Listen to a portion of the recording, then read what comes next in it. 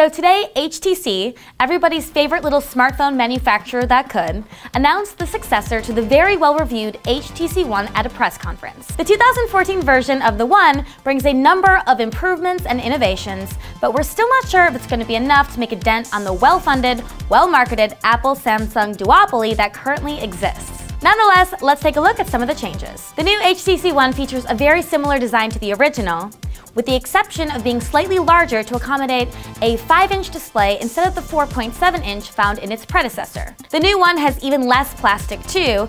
HTC has brought the aluminum casing all the way around the edges to become flush with the screen. Honestly, the most impressive feature of the original HTC One was its dual front-facing stereo speakers branded Boom Sound. It's hard to describe how big of a step up these speakers were compared to other smartphone speakers without actually hearing the difference for yourself, but those who have will know exactly what we're talking about. HTC has made a number of behind-the-scenes improvements with the speakers for the new phone, which they claim will deliver 25% more sound than before, as well as a richer and sharper sound thanks to a new amp and DSP. We haven't heard them in person yet, but if they have improved upon the previous speakers at all, HTC will still undoubtedly be the smartphone audio champ.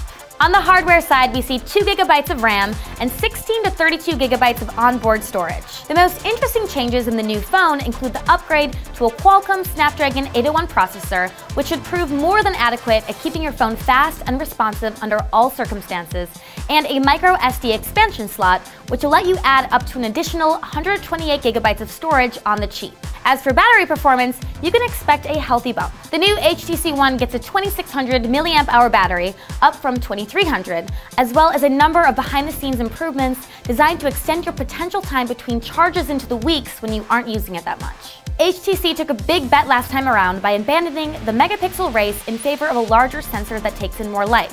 In practice, however, HTC's 4-megapixel ultra-pixel camera didn't really win on any fronts except for low light performance. The biggest disappointment with the announcement of the new phone is that HTC is largely sticking to their guns by using the same sensor and megapixel count as that of the previous phone. The interesting development is that HTC has chosen to add a second camera above the first one on the back. The second camera is used to capture depth information about your photos so that you can refocus and selectively blur parts of your photos after you've taken them. It looks like a pretty cool feature and one that we're sure we'll enjoy, but we can't help but wish HTC had spent their time and effort towards a better main camera instead of a gimmick like this. Last but not least, HTC is releasing Sense 6.0, the latest version of their Android skin, alongside the new device.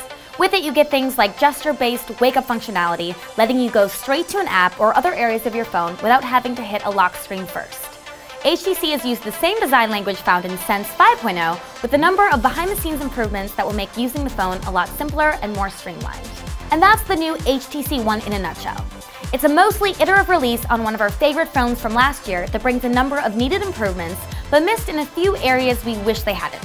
That having been said, the new HTC One will easily go toe-to-toe with any of the other top-tier smartphones on the market, and it's definitely going to be one you should consider before making your next upgrade. You can already buy the device starting today, so no need to pre-order and wait around if you're already sold.